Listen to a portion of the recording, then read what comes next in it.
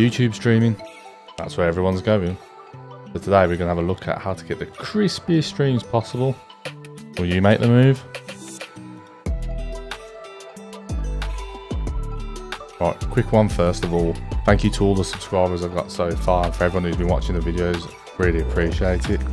Second thing I want to quickly mention is we're looking at streaming on YouTube at 1440 because this will guarantee you the VP9 encoder.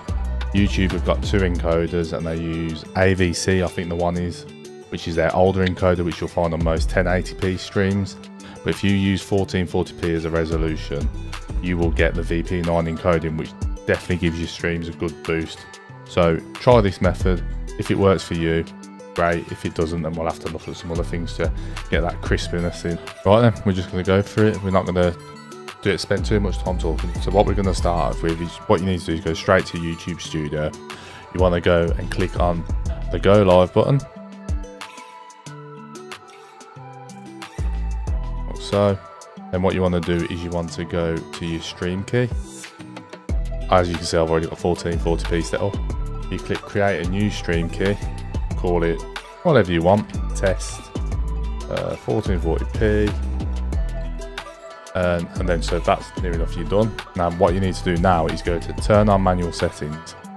See, you can even stream 4K as well, but what we're going to do is we're going to go 1440p, 6 to 13 megabytes is what you need minimum to get the 1440p, and then we're going to turn on the 60 frames per second option. That's all you need to do in there. Make sure you copy your stream key, and we're going to take this over to OBS now and do the rest in there. Now we're over in OBS, and this is quite the easiest bit really. Go to File, go to Settings. First of all, you want to go and copy your stream key that you've just made into here and paste it there. You then want to go down to Video and make sure that you're set to 1440. Settings exactly here. 1440 is supposed to work for everyone, even if you've got 1080. I have been told, but don't quote me on it. Don't come shouting at me if it doesn't work. 1080 is supposed to be upscaled to 1440 and still look crisp. The difference with YouTube compared to Twitch is you can change your decoding option, so you can go from a 1440 all the way down to 720, 480 and below. So if your internet's struggling to keep up with a 1440p stream, you're guaranteed the transcoding, where on Twitch you're not. So if a streamer sets his bitrate at 6 KB, you're stuck to that if he hasn't got the transcoding. YouTube, everyone's got it. So definitely give this a try. So we've set our video, we've copied our stream curve. Now to the output.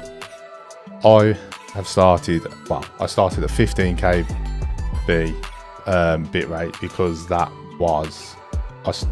was recommended at 15 to start with, and then I've moved my way up slowly to see if there's any difference. So I'm still trialing and erroring whether those bit rates make that much of a difference. So try whatever you want. As YouTube recommended, 6 to 13,000 is their recommended, so try those.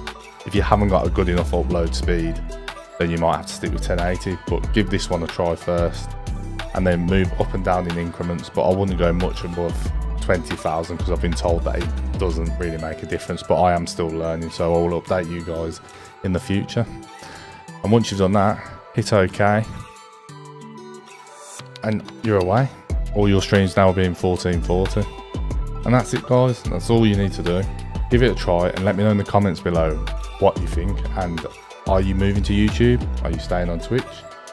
What are you doing? Please come and tell us.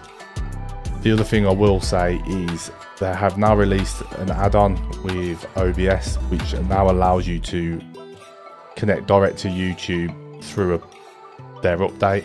So instead of having to go to the YouTube Studio on an internet browser and set it up that way, you can now do it through OBS.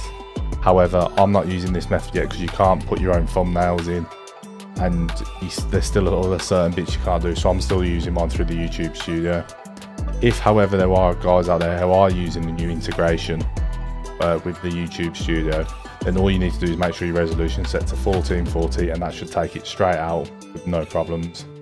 So I hope this video helps. If it does, leave a comment down below, drop a like on the video, why not? It's free. But thank you guys for watching, and I'll catch you around soon.